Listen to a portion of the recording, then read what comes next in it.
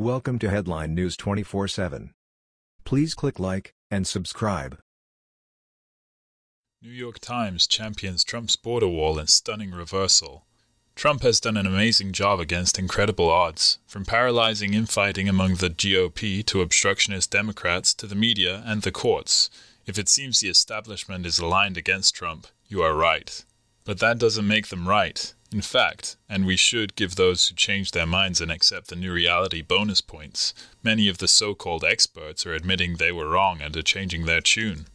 Now we have miles to go because the Democrats see political opportunity in staying in the dark, in avoiding the crisis at the border, but if the New York Times flip-flops on the wall, it won't be long before the Dems follow suit.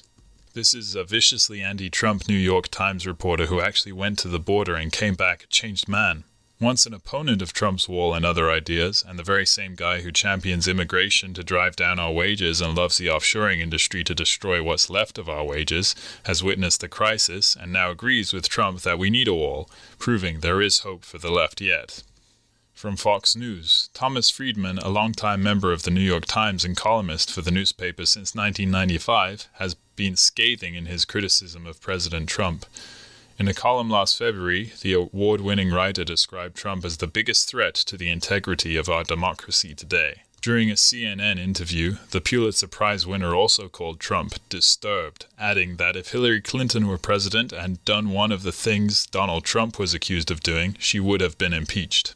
Yet Friedman now finds himself standing on the same side as Trump on one of the president's signature issues, the border wall. The veteran scribe's latest column begins by detailing a recent trip he took to parts of the southern border.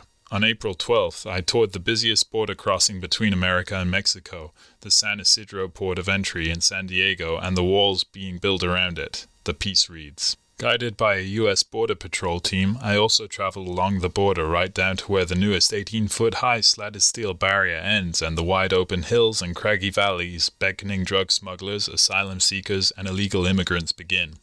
It's a very troubling scene. Friedman continued, "The whole day left me more certain than ever that we have a real immigration crisis and that the solution is a high wall with a big gate, but a smart gate. Without a high wall, too many Americans will lack confidence that we can control our borders and they therefore will oppose the steady immigration we need." The piece continued to discuss how he believes the wall needed a smart and compassionate gate and the country must welcome immigrants and asylum seekers at a rate at which they can be properly absorbed into our society and workforce.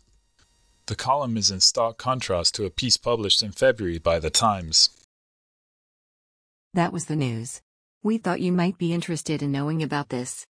Please click like and subscribe. Thank you.